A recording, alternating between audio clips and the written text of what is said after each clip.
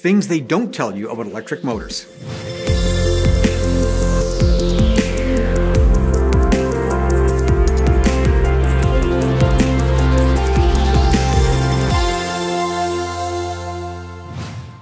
Today's episode is brought to you by Engineering.com, a globally trusted source for engineering content.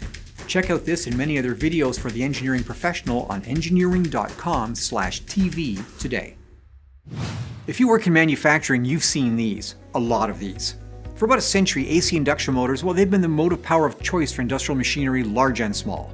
These things revolutionized industries and they really made the modern world possible. They have about the same level of impact in society that cell phones and internet have had today. These things built the industrial world, but it's not uncommon for even the smallest operations to have dozens of these, with thousands in a large factory.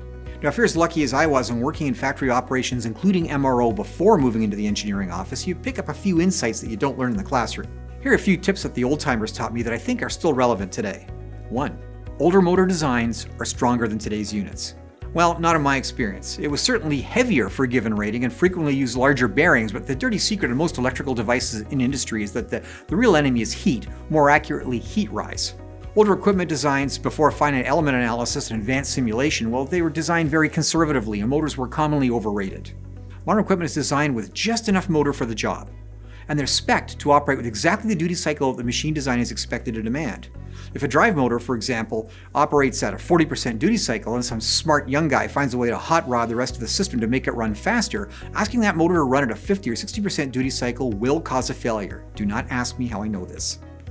Now in that case, the only solution is to uprate the motor, which generates its own set of problems. Sealed bearings are just as good as greasable bearings. Now I know that people in the bearing industry will fight me on this, but I really wish that small motor community down at the fractional level would put the Zerks back on electric motors. Yes, it was an ugly entry-level job for the rookie kid in any mill writing shop, but the ability to grease motor bearings externally has 3 major advantages. One is that seals are imperfect and it ensures that there's always a plentiful supply in the bearing.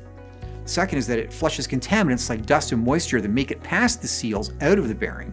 And almost as importantly, it gives you a reason to get up close and personal with the motor on a regular basis. Cracks, loose tie bars, corroded connections, frayed insulation, clogged ventilation, these are all things I've seen while digging for that awkwardly placed fitting.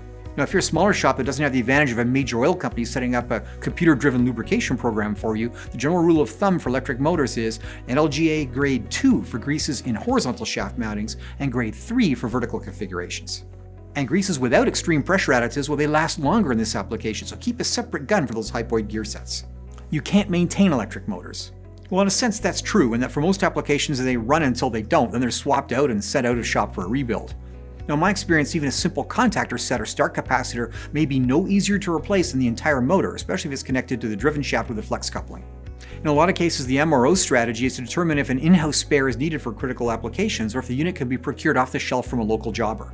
If your equipment is American-made, this is usually easy, but there are some European and Asian machines out there that use non-standard frames, which can cause some real engineering problems when the production manager demands an improvised fix with the wrong motor. Now you can make it work, but in many applications a millwright may have already addressed a twisted frame or soft foot by shimming the motor for alignment. Now you may be able to make another motor work, but don't be surprised if you encounter vibration problems even after alignment. Is it worth it to accept downtime and the cost of FedExing an original motor to a custom shop for a rewind? Well, I think so.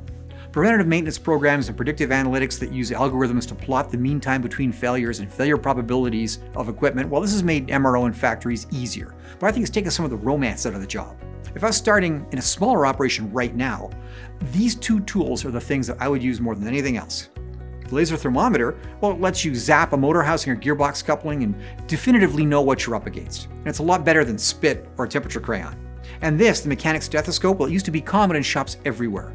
There's still no better way that I know of knowing that a bearing is on the way out early enough to avoid surprises. By the time you can hear it by ear, you're already running out of time. Now, I could go on like this for hours, but if you're a manufacturing SME and your MRO program consists of 1 or 2 grim-faced people with dirt under their fingernails, remember this.